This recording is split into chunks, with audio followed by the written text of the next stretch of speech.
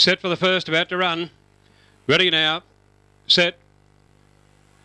Ready, racing. X and O's out in the centre, a little bit side, beginning speed there from Sunset Warrior. Went through the lead from Wallaby Glass, and they were followed further back then by Apex Pro around the outside of X's and O's, the rails. They were followed then by Coda Sun, about 3 further back would have been Blue Murray. Well out of the race then came Coda Dreamin', and 3 or 4 to Atomizer at the tail of the field. Coming up the back straight though, and the leader Sunset Warrior going out after it strongly. X's and O's on the outside, who moved up sharply.